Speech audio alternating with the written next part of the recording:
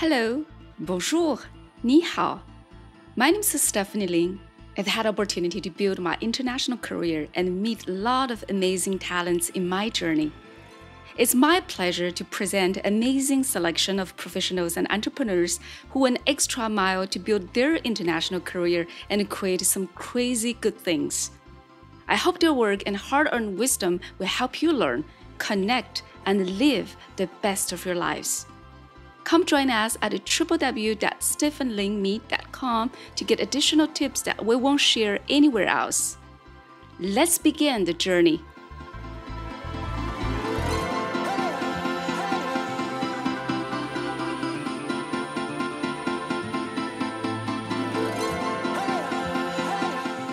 In this episode, I'm very excited to interview Kevin Pereira, an AI expert.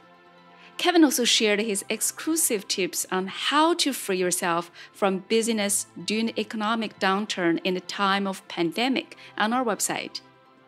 Here's the one and only Kevin Pereira.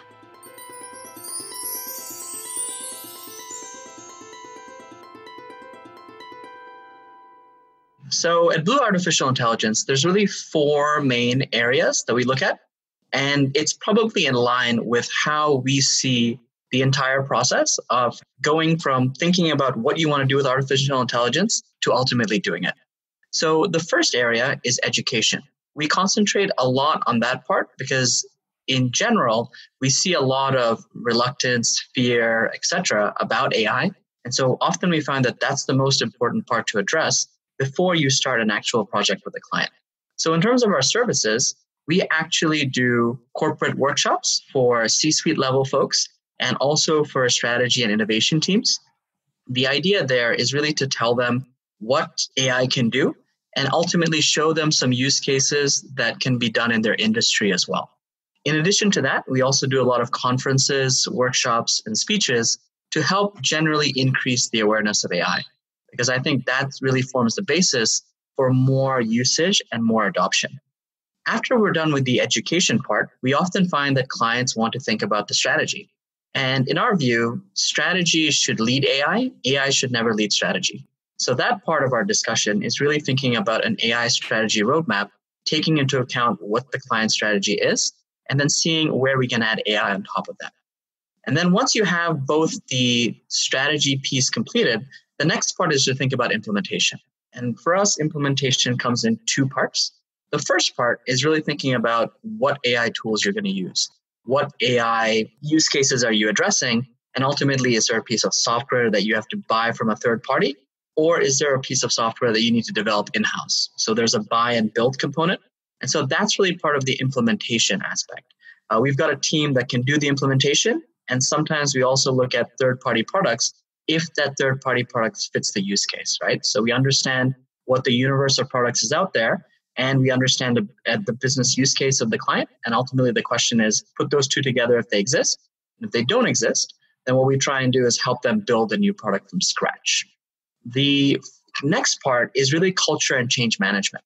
And this falls in some ways under education as well to a certain extent. But it's also purely based on how the culture of the firm is ready to embrace AI. Some companies, they're ready to go, so it's not a problem.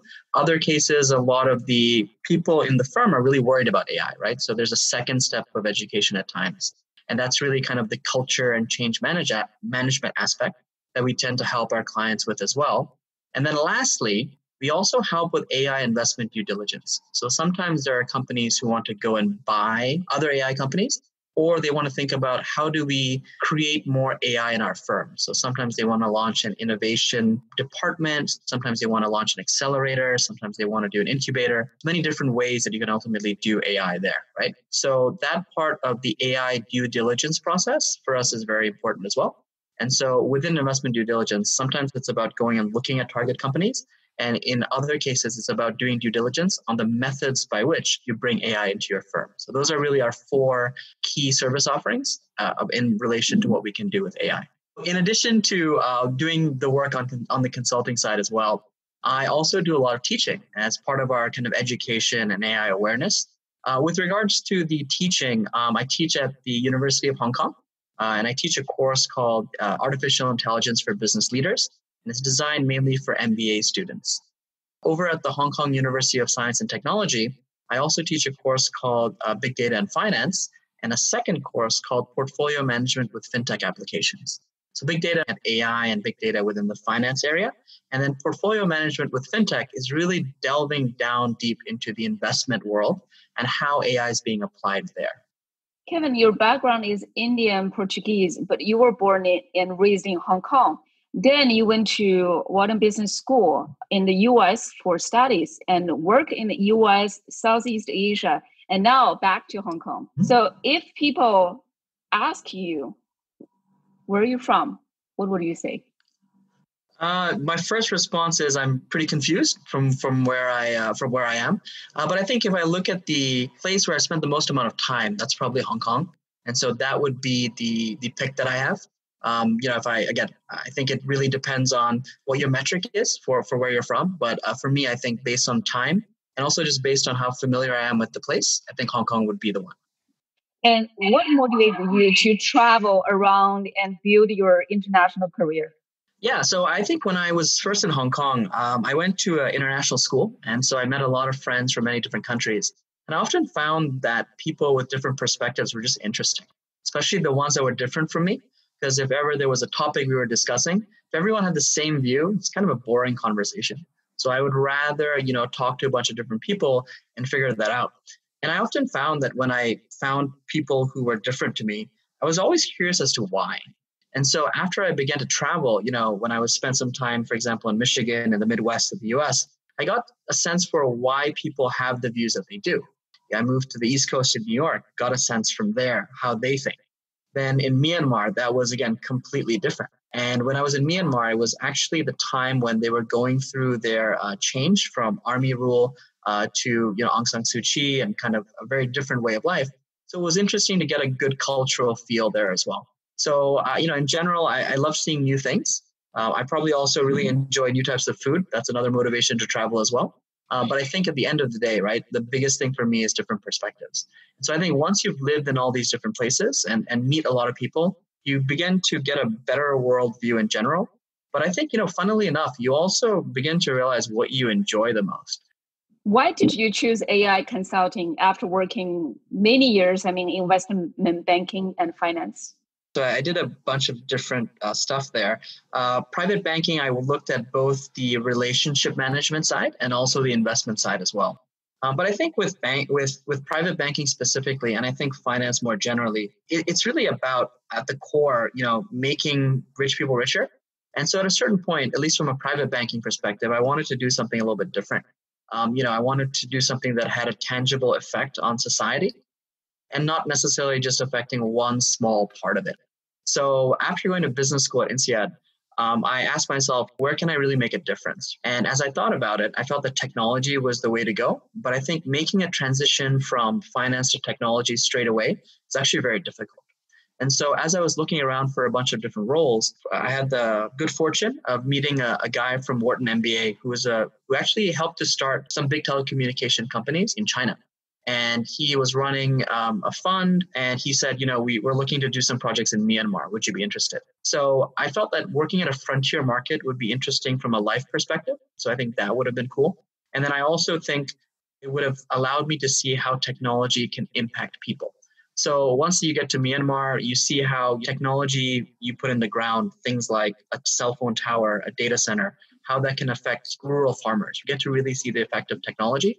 And so after my stint in Myanmar, I asked myself, which area of technology do I think is going to create the most amount of change and have the most amount of impact? And as I looked around, artificial intelligence seemed the one that's really going to have the effect.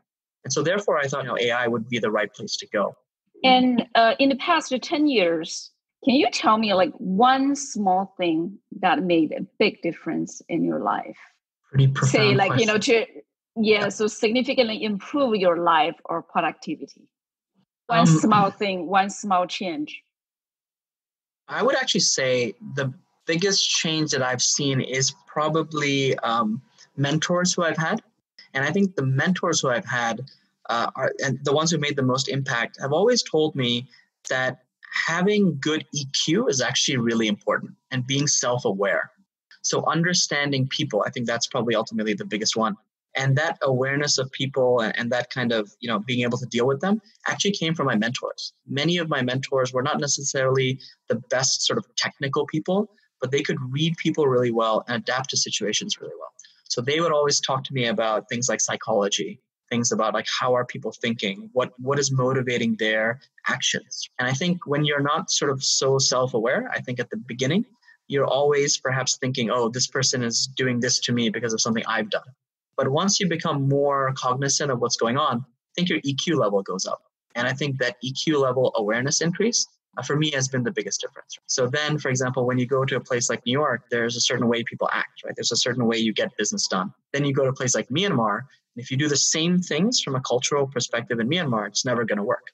You got to focus more on relationships. You got to focus more on trust building. And that's how you get things done, in certain other places. And how did you find your mentors? I wish I could tell you it was a really good process and I was like smart about like finding them.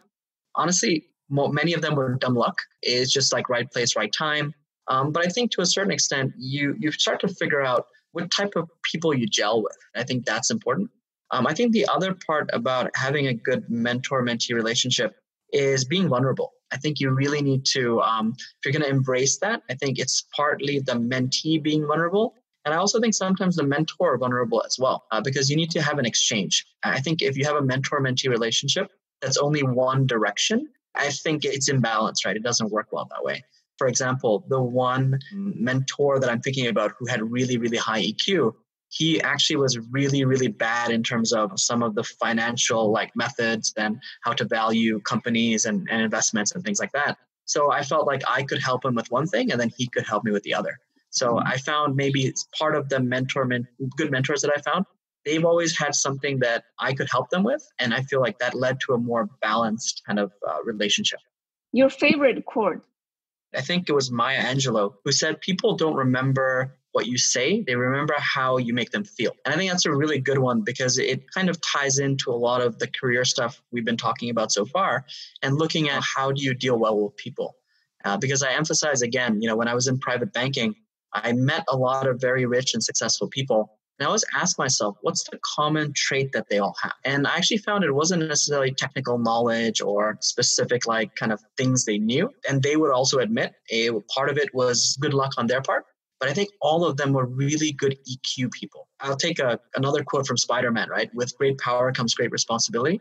I think when your EQ is really good, you can use that both for good things as well as for evil as well. But you can be manipulative and you can get your things done. Or you can also be cooperative and get your things done as well. Kevin, I know you read a lot. Can you tell me, what's the book you gifted the most, or your favorite book? The most recent one, actually, is more about, obviously related to AI, right? Because I've had to learn a lot of AI very quickly. And I think whenever you try to learn a subject, it's really important to understand some of the history that goes behind it.